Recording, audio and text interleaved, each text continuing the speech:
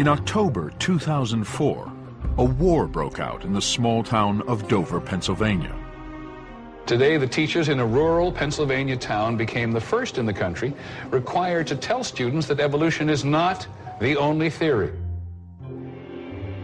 It started when the Dover Area School Board passed a policy requiring that its high school science classes include a controversial subject called intelligent design.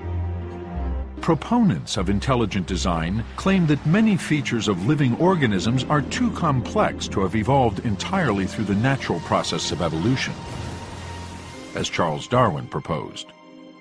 Instead, they claim some aspects of those organisms must have been created, fully formed, by a so-called intelligent designer. And, advocates contend, intelligent design is a bold new scientific theory with the power to overthrow the theory of evolution.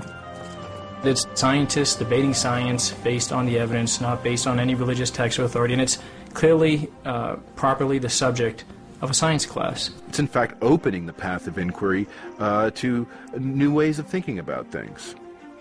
Evolution by natural selection is a scientific doctrine, then a critique of that doctrine is a legitimate part of science as well.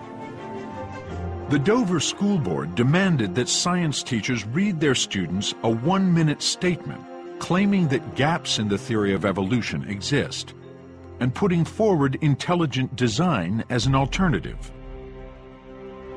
The statement also directed students to an intelligent design textbook called Of Pandas and People that would be made available. But many Dover residents and an overwhelming number of scientists throughout the country were outraged. They say intelligent design is nothing but religion in disguise, the latest front in the war on evolution. The goal of intelligent design is to try to re-Christianize American society. Intelligent design is not anywhere a scientific concept. It's not a field of science. It's not being actively researched by anyone. It's a violation of everything we mean and everything we understand by science. The stage was set for a battle that would pit friend against friend and neighbor against neighbor. It was like we shot somebody's dog. I mean, there was a blow-up like you couldn't believe. It was like a civil war within the community, there's no question. Before it was over, this battle would land the school board in federal court.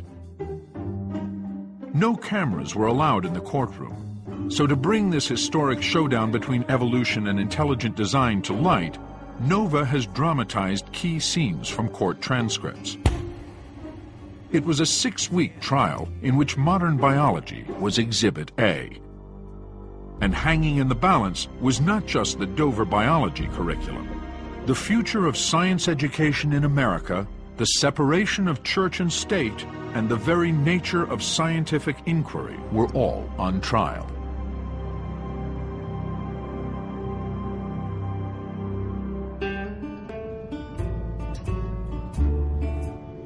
In Dover, Pennsylvania, the debate over religion and evolution has long been personal. We live in a community that has a great many fundamentalist churches. I've never appreciated the fact that my children are being taught to believe in evolution as opposed to creationism. In the beginning, God created. To me, that's all I need to know. Located in the southeastern part of the state, about 20 miles from the capital, it's a quiet, rural place, home to about 20,000 people, more than a dozen churches, and one high school. One of the first people in Dover to sense that trouble was brewing was Bertha Spar. She had been teaching science at Dover High School for almost 40 years. In the spring of 2003, she received some disturbing news from the school district's assistant superintendent. He actually came to my classroom one evening after school and said, "Bert, I think I need to give you a heads up. There is a school board member who is talking about equal time, whether it be 50%, but certainly equal time for creationism, and I think you need to be aware of this."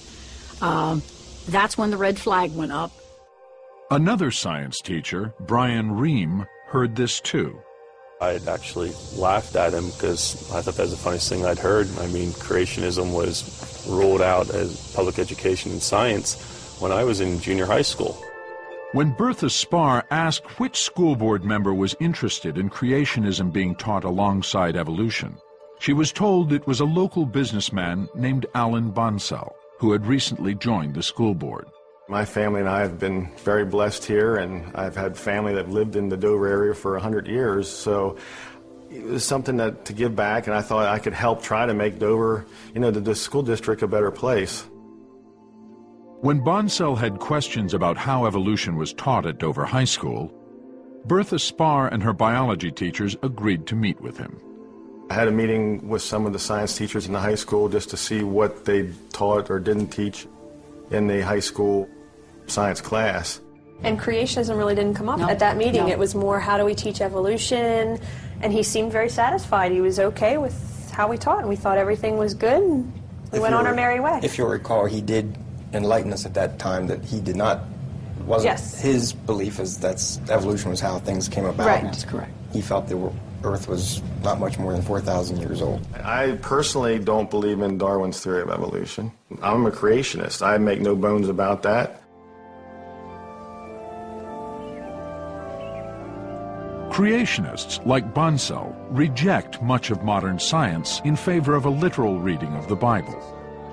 They believe the earth is less than 10,000 years old, and that God created everything fully formed, including humans, in just 6 days.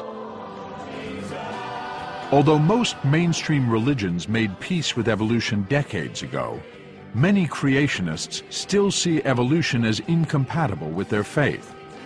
And both creationism and evolution are no strangers to the court.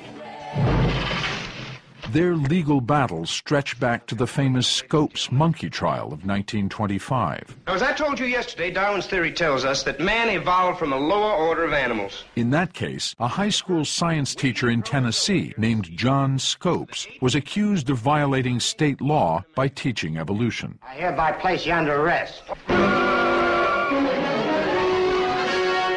Loosely portrayed in the classic film Inherit the Wind, the trial turned into a courtroom showdown between legendary lawyer Clarence Darrow. The defense wishes to place Dr. Keller on the stand so that he can explain to the gentlemen of the jury the exact meaning of the theory of evolution.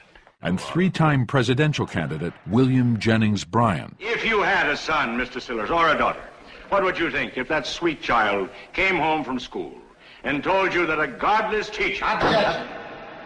Scopes was found guilty of teaching evolution and slapped with a mere $100 fine. But the verdict would have a chilling effect on science education throughout the country for the next 3 decades. After the Scopes trial, textbook publishers decided that evolution was just too controversial a subject, and so they just quietly removed it from the textbooks. And for most of that time, the textbook was the curriculum. And so if it wasn't in the textbook, it didn't get taught. The chilling effect of the Scopes trial did not thaw until the 1960s. But as publishers slipped evolution back into their textbooks, creationists fought to teach their views in science class as well. Over the next 30 years, the two sides battled it out in court. The fight culminated in 1987, when the Supreme Court decided that teaching creationism in public school science classes violated the separation of church and state, mandated by the Constitution in the Establishment Clause, which prevents the government from promoting or prohibiting any form of religion. To this day, teaching creationism in public school science classes anywhere in the United States remains a violation of students' constitutional rights. Another Dover School Board member, Bill Buckingham, a retired policeman, was appointed by Alan Bonsell to head the curriculum committee. It was his job to review all requests for new textbooks. The 9th grade biology teachers had asked for a widely used book co-authored by biologists Ken Miller and Joe Levine. But Buckingham did not like what he saw. In looking at the biology book the teachers wanted, I noticed that it was laced with Darwinism. I think I listed somewhere between 12 and 15 instances where it talked about Darwin's theory of evolution. It wasn't on every page of the book, but like every couple chapters, there was Darwin in your face again. And it was to the exclusion of any other theory. And at a school board meeting in the summer of 2004, Buckingham made it clear he wasn't comfortable approving that book. The school board put the purchase on hold. So what was it about Charles Darwin's theory that Buckingham objected to? Darwin published his theory of evolution in 1859 in a book called On the Origin of Species, and it has been sparking controversy ever since.